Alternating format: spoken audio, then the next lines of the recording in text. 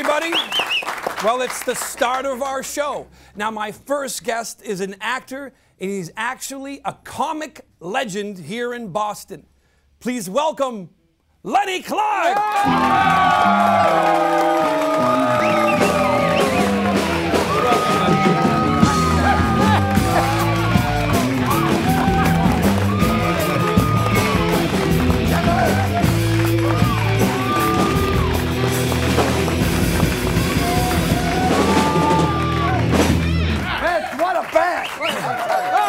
Welcome, Lenny. I'm so glad you're here. I am, I'm so glad. I did a show like this once. My batteries died. Oh, now come on. This is like deja vu all over again. I'm telling you what, I'm so excited. This is an international show. I've done a lot of network shows, but this is international. Throughout the world, we're going tonight. Yeah. Are we in Bucharest? Yes, we are. We're in Bucharest, everybody. Fantastic. Now, the first thing I want to talk about is you. You are half the man you used to be. I am. I'm exactly half the man that I used to be. I attribute that to Weight Watchers. Wow. Now, how much weight did you lose? 190 pounds. 190 pounds! Thank you. That's so nice. But it was my own fault. I let myself turn into a big, fat, bloated piece of, well, you can't say that in Bucharest. But I really blew up there. I was 388 pounds. With a size 56-inch waist. Oh. Yeah, I was, and a lot of people, well, did you go and have that thing done where, no, I actually went to the doctors for that operation, gastric something, I don't know. Bypass? There you go. Yeah. And my doctor said, wow, Lenny, you fat. And I go, yeah, that's why I'm here. I want you to do the operation where you gut me like a fish and then sew me back up and I eat like a grape or a pea a day and then I can wear human clothes again. He says, no, you're too fat for me to do that. I said, what do you say? You're going to lose 70 pounds. I said, if I got to lose 70 pounds, I don't need you. So I was really mad. I lost the weight. I started going to Weight Watchers, and I was the only guy there with a bunch of gals, and it worked out. It really did. It's since then, I can see parts of me I haven't seen in years. Now,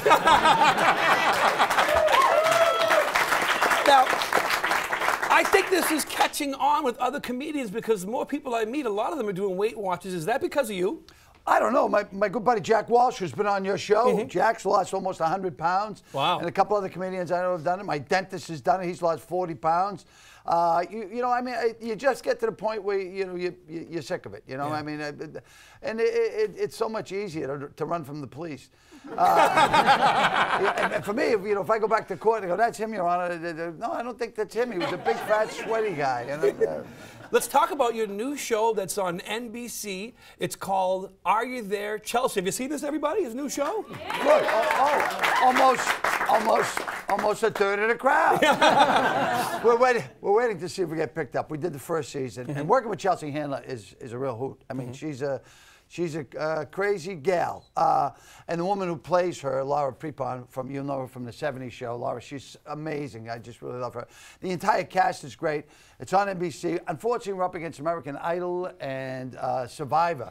So, I mean, it's the two top 10 shows in the country. So we're waiting to hear. We'll know in a couple of weeks. But if I get picked up, I'm coming back to the Katsos show. Opa. Opa.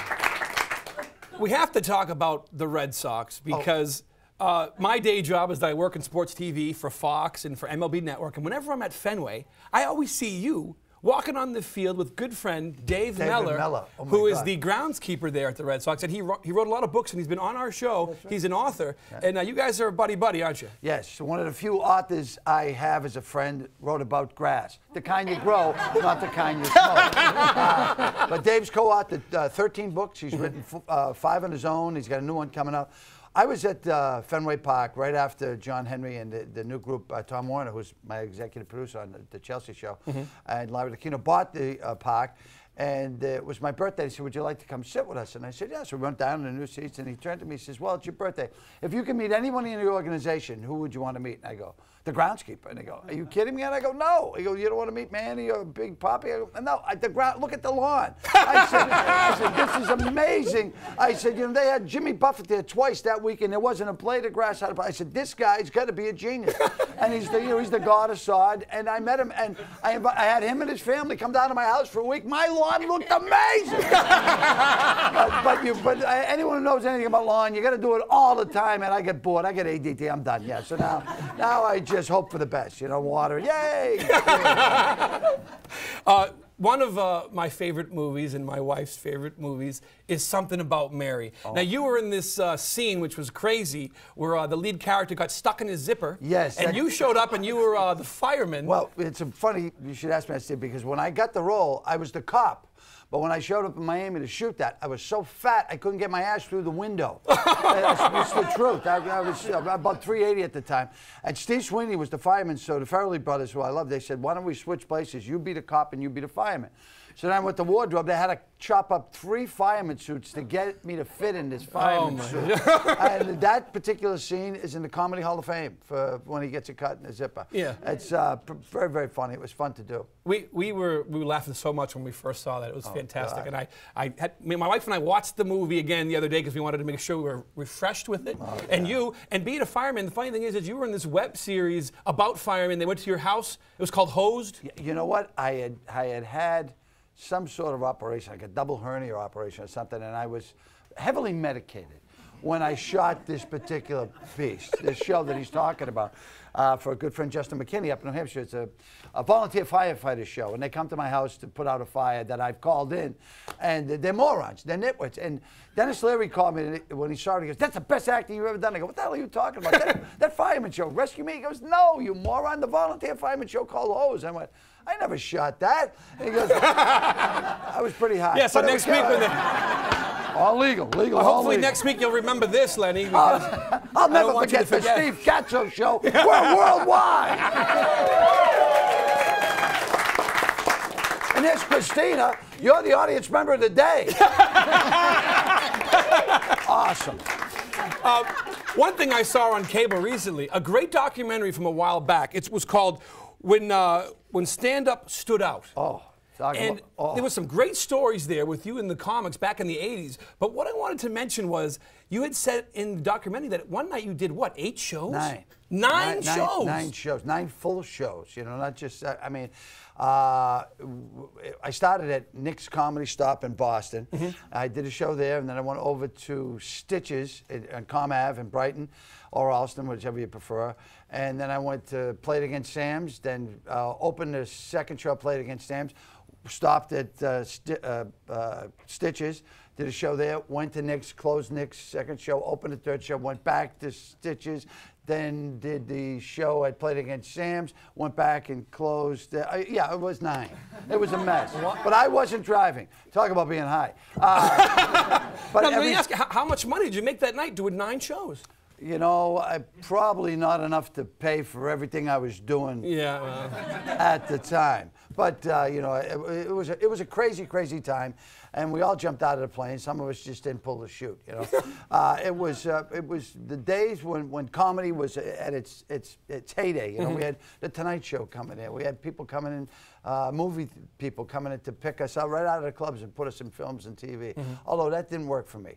I finally. Well, you're here now on international television, right, everybody? It's working. And I couldn't be happier. It's about time. Can I ask him a question? Go ahead, Dad. Yes, Take the interview over. When you were at the class with the girls, right? Yes. And you lost 190 pounds. Yeah. What were you doing with all those girls? I was listening to them. You were listening? I was. I got to tell you what. You know, Weight Watchers is predominantly a women's group of people. No one told me that. I went down there, and there was 56 women, 56 big women, 56 huge women. And they were all looking at me like they wanted to eat me. And not in a sexual way. And they were very nice to me, and they helped me. And at first they thought I was there to do research, to make a film, to make fun of Weight Watchers. I said, "No, I'm fat. Help me." And they took me, and I was the only guy. And I would go and I listened to them, and they told me how to eat, and when to eat, what to eat, and it worked out. And that's it? That's it. Well, later on, I started working out like an animal. But yeah, you can lose weight eating right quicker than you can work. You can work out till the cows come home. But if you eat those cows when you come home, you're going to be a big fat guy. Now, Now, speaking of working out, there was a feature on Chronicle here in Boston about you in this Boston Comedy Softball League. Oh, my God. Yeah, you know, we have a team. Well, it's a comedian softball league, and I had no idea there were so many comedians. Our team, our average age is like 53 years old. So we're playing against these young kids. The first game I played last year, I pulled the muscle in my butt, and I didn't even know I had muscles there. And it was tough. I think we won one game, but we had a lot of fun, and we had TV coverage, so that was always good.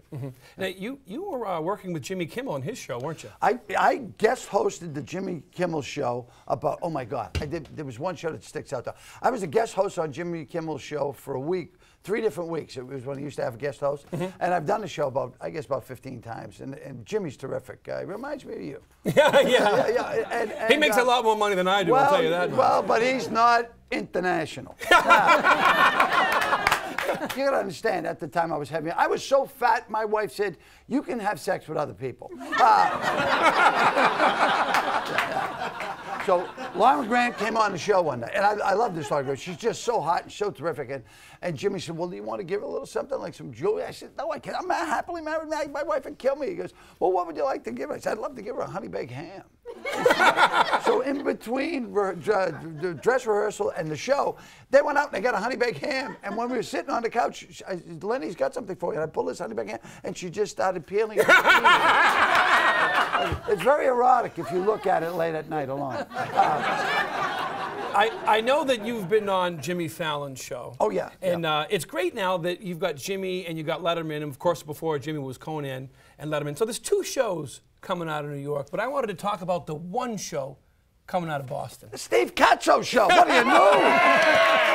When I'm traveling around and I'm working with all these A-listers, they say, is there a show on the East Coast that we could do other than Fallon or other than, who's the other guy? Letterman? Letterman, yeah.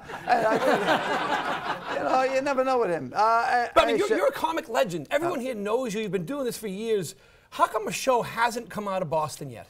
Because, Steve, no one's had the foresight or the intuitiveness or the beautiful Greek of it all to come out. And it's now the Steve Katsos show. Well, listen, I gotta listen, let me tell you this. If the president of the country, if President Obama used people like you do, I mean, you've got your entire family working.